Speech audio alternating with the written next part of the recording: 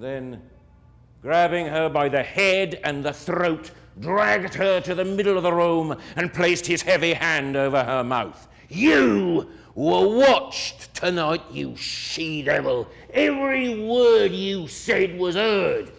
"Then if every word I said was heard, it was heard that I spared you. Bill, dear Bill, you cannot have the art to kill me. Think of all that I have given up only this one night for you. Bill, Bill, for dear God's sake, for your own, stop before you spill my blood.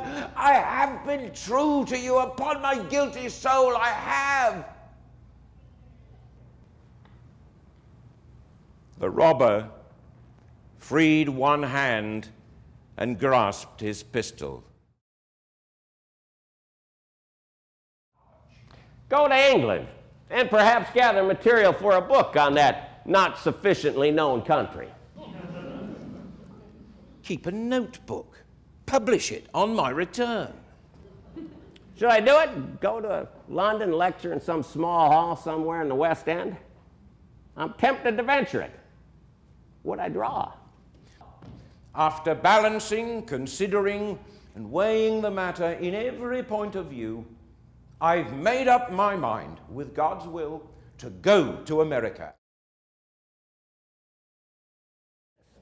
Then there are those cast iron images, I will not call them men, who demand with red faces and lusty voices what seasickness is, and whether it really is as bad as it's represented to be.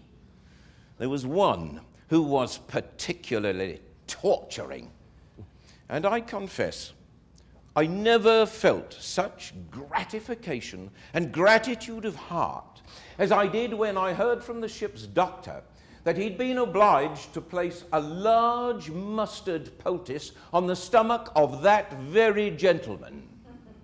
I date my own recovery from the receipt of that intelligence.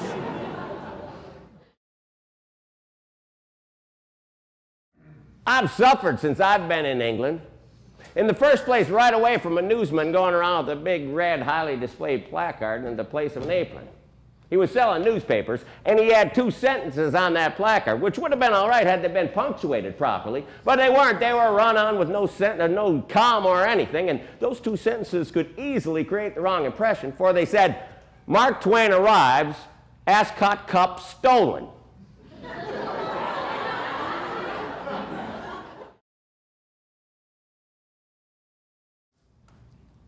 Our hotel in New York was on fire again the other day.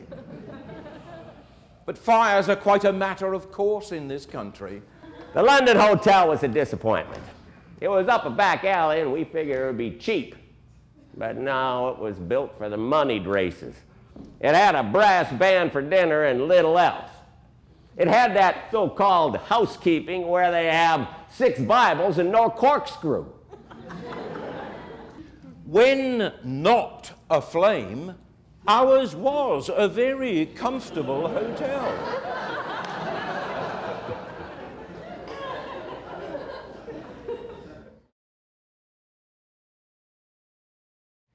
Americans, they don't do like the English people. Englishmen talk through their noses.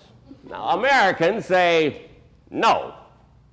The Englishman says no.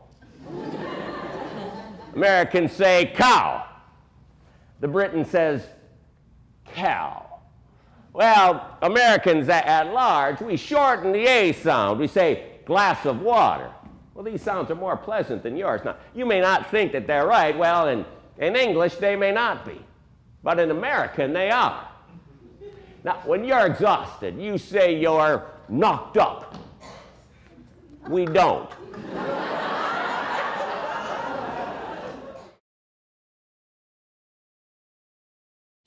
If they will not force their accursed domestic institution in my face, I will not attack it, for I did not come here for that purpose. But I honestly believe that we are much better qualified to judge of its horror and atrocity than he who has been brought up in the midst of it. We hired a slave boy there in Hannibal from somebody. He was born on the on the eastern shore of Maryland and taken halfway across the continent and sold. He was a cheerful spirit, kind, gentle, and just about the noisiest person who ever lived, perhaps. I mean, all day long. He was singing, yelling, whooping, hollering. It was devastating, maddening, unendurable.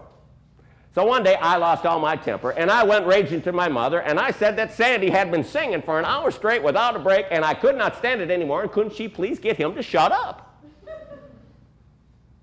Well, tears came into her eyes, and her lip trembled, and she said something like this.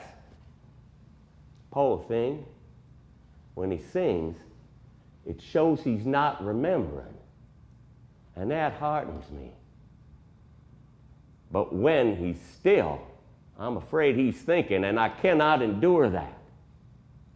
That boy will never see his mother again." I heard him once during that season. It was in December at Steinway Hall. Dickens' audience sat in a pleasant twilight while he read from under bright lights shed upon from concealed lamps. He started with an odd introduction. In fact, no introduction at all. And the robber hurried with a strong cord to the housetop.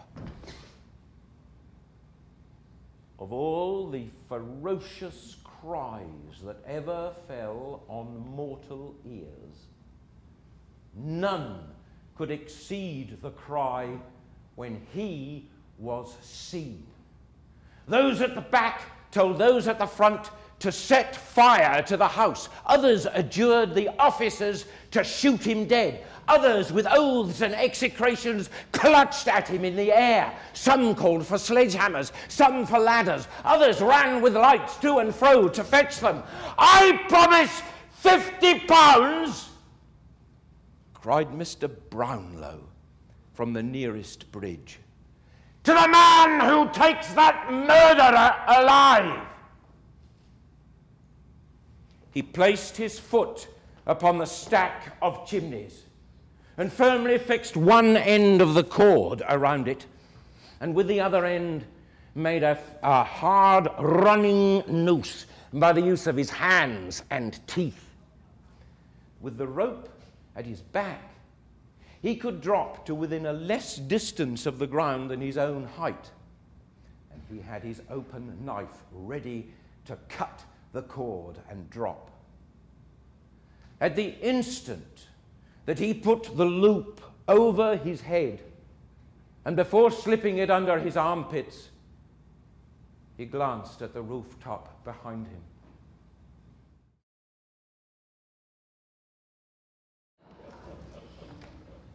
"I give you the American gentleman." God forgive me for putting two such words together.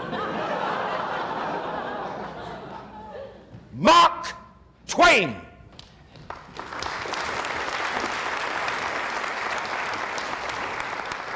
I will not waste much time with this introduction. I know nothing about this man except two things. One is he's never been to the penitentiary. The other is I can't imagine why.